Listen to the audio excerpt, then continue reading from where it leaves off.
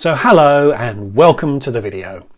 The first quarter of 2021 is behind us, so it's time to present a channel update. I set 6 goals for 2021 in this video, so it's time to reveal my progress in achieving those goals. I have actually made a few bookings, so there is something fun to talk about. Not many of you watched that video, and having rewatched it myself, it was a bit dull. So I'll try and use the video making experience I've gained over the last 3 months to make this video a bit more interesting. One thing I have learned is to create a hook to keep people watching the video for as long as possible. So at the end of this video, I will be revealing the next 4 videos I will be uploading to this channel. So stick around! Hi, I'm Matt. Over the last 25 years, I've travelled a lot. I've lived in 5 countries on 4 continents. I've flown over 1.3 million miles. I've visited over 100 countries, every American state, but I'm nowhere near done. So hit subscribe to see where I go next, and perhaps get some inspiration for your next trip. Probably the most significant thing that happened this quarter was this. About 3 seconds for the jab and perhaps 15 minutes to complete the drive-through experience from end to end. I had the AstraZeneca jab and did feel a bit wonky for a day or so afterwards. A few weeks before my second jab is due, but it is good to know that the beginning of the end has started. So let's take a look at the channel. I set myself the goal of uploading 60 videos in 2021, and in the first quarter I uploaded 18, so I'm well on target. I should comfortably be able to upload 2 a week once restrictions are lifted and I am able to travel again. Last week I uploaded a video about GeoGuessr, which I enjoyed making and many of you seem to have enjoyed watching. So I am planning to make a few more, which I'll probably upload midweek. I also want to monetize this channel in 2021. That requires me to get 1,000 subscribers and 4,000 hours of watch time, and it will allow me to irritate you all by adding advertising to my videos. It is possible that YouTube is already adding advertising to my videos, particularly in the US, but if I monetize, I will then at least get a share of it. I'm around 60% of the way towards achieving this, which, considering I was at about 15% at the turn of the year, represents pretty good progress. I really enjoyed this moment. A big chunk of this growth came from a shout out I received from Rob at Head for Points, for which I am most grateful. I think perhaps 250 people subscribed as a result of that coverage. Of those 18 uploads, 3 were shorts. What's a short, I hear you ask? You may remember that about 6 months ago there was a great controversy about TikTok, and specifically whether by posting something on TikTok you were effectively giving all your passwords and PIN numbers directly to the Chinese government. I'm not sure how much of that was true, and the kerfuffle certainly seems to have died down. But YouTube took that opportunity to start developing a TikTok competitor within the YouTube framework, which they called Shorts. These are vertical videos of less than 60 seconds in length, which are designed to be watched on a phone by people with extremely limited attention spans. It's still not entirely clear what YouTube is trying to achieve here, but Shorts are receiving billions of views, and lots of people in the know believed strongly that all creators needed to be uploading Shorts content. So I made 3 this quarter, all of which bombed. I think they risk confusing my regular viewers, and they are a little bit fiddly to administer on the back end, so I think my Shorts experiment has come to an end, unless of course I filmed something that really does lend itself to that Shorts format. I thought my Monkey Attacks short had some potential, but the YouTube algorithm disagreed. So if you were wondering what those odd, short, portrait videos were all about, that's the explanation. So how am I doing against the 6 goals I set myself for 2021? Number 1 was book a cruise, which I have. I had one booked with Norwegian for early April, but it was cancelled in early January, which turned out to be a bit of a saga. Not a saga cruise, although a landmark lockdown birthday in January means I am now old enough to actually go on a saga cruise. No, Norwegian, when they cancelled the cruise, offered a rebooking incentive and then refused to honour it. I made 2 videos about it and remain convinced that I was in the right, although Norwegian disagrees, although oddly they refuse to discuss it with me. but they are firmly off my Christmas card list, and I will take some significant persuading to even consider them again in the future. But in December, I am booked on a 7-night jolly around the Western Caribbean with Celebrity Cruises.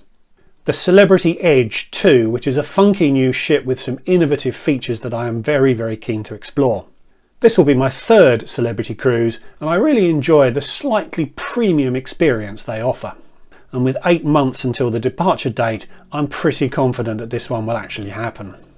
I've also booked the flights I need to get on the cruise.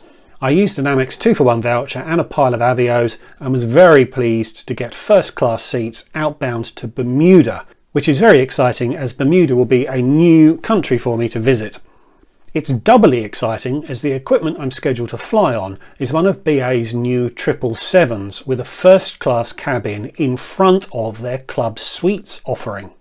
In response to the suggestion that the new Club Suite seats might actually be better than the old first class seats, BA has souped up their first product in this configuration, which I am very excited to experience and share with you.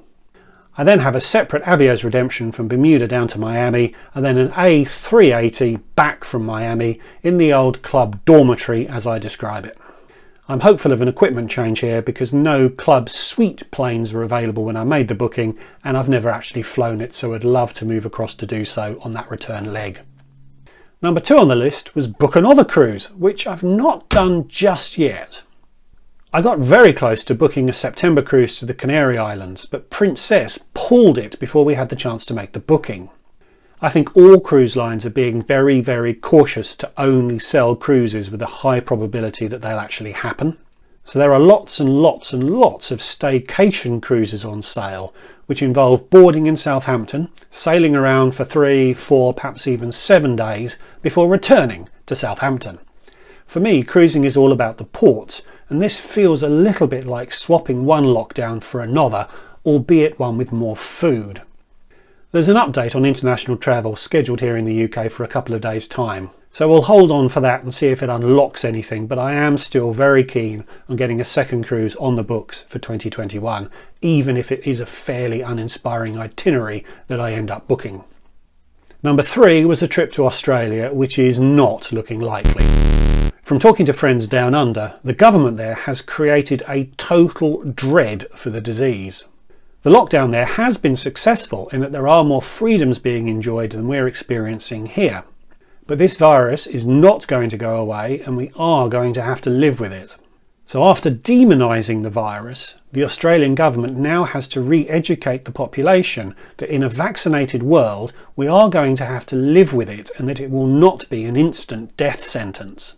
And that is not going to be easy for them. I don't expect Australia to reopen for tourism in 2021. Number 4 on the list was to book a Tier Point run, which I've achieved.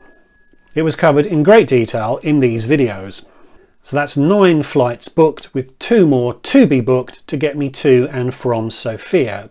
Fingers crossed things will have opened up sufficiently in the UK, the US and in Bulgaria to allow this trip to take place. Number 5 on the list was to start a series on Europe's second cities, which I think is still possible.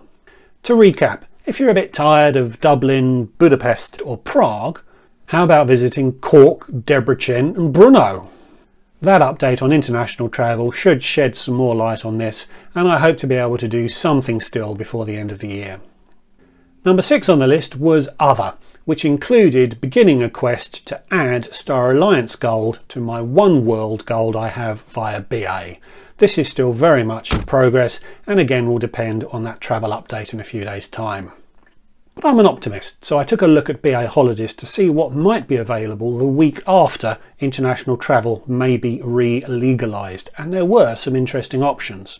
Flight schedules are still limited, but there were interesting options for a flight plus 3 nights accommodation to Lisbon, Ibiza and Istanbul, all at quite competitive prices. And looking at all flights available on Google Flights, travelling Monday to Thursday, the week of the 24th of May, there are lots and lots of very cheap options.